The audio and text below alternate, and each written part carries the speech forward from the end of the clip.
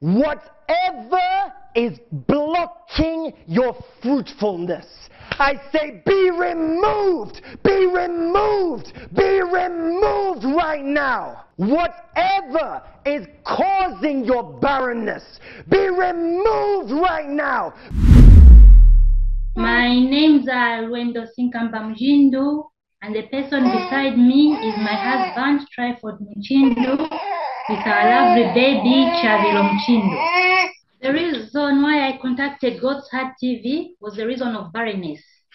I've been married for a good 5 years without a child. Every time I fell pregnant, it could end into a miscarriage. I had 3 miscarriages. After 3 miscarriages, I had gone to the hospital. Then they told me I'd got a problem of hormone imbalance, of which I was put on medication. And in 2021, I conceived. Unfortunately, I lost the baby after carrying the pregnancy for 9 months. The whole process caused me to be so depressed. I was feeling very sad.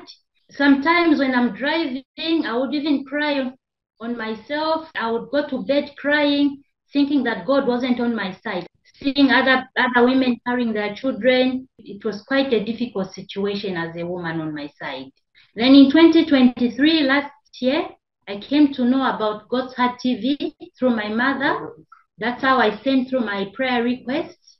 And to the grace of God, I was invited for an interactive prayer service in February.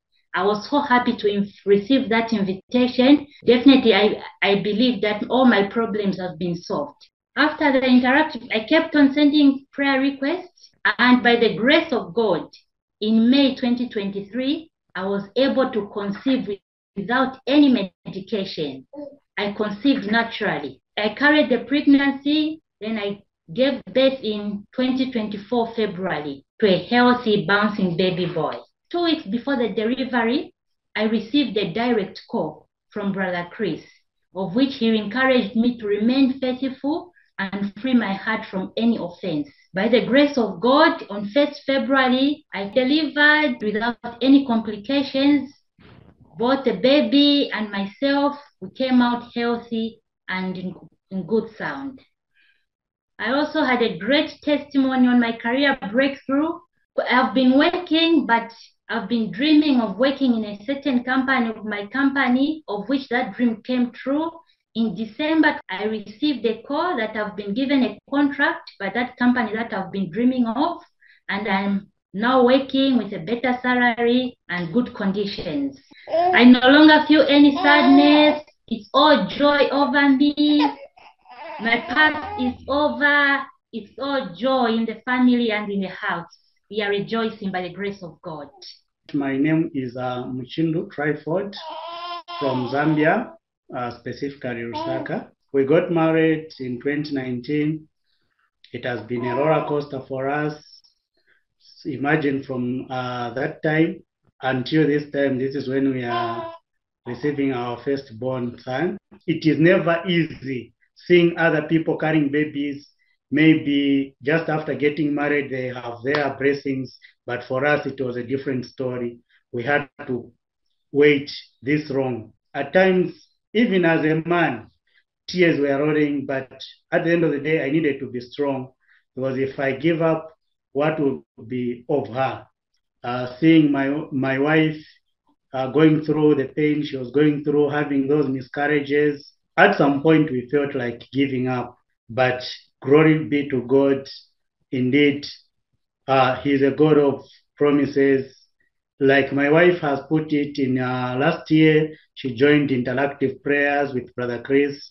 We were there supporting her all along. Most of the times I could join when I'm around. We could pray together. We could keep on pressing faith, and everything was built back. The confidence was built back to our life. Indeed, and like she has put it, nearing the due date for her to give birth, we received a direct call.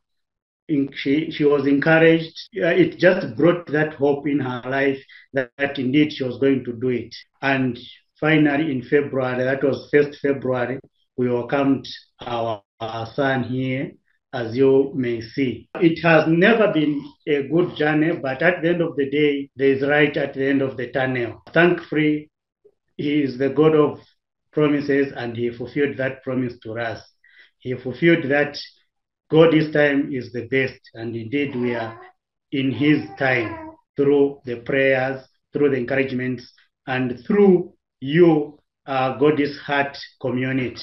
Indeed, we are very thankful to you, and also to Brother Chris and everyone else who supported us in our trying moments. The word of encouragement is that they should not give up, they should not despair, they should keep on pressing, they should keep on believing in God, and also believing that one day it shall come true. We are also encouraged by the story of Abraham's wife, who never conceived and only conceived at a time when they were old.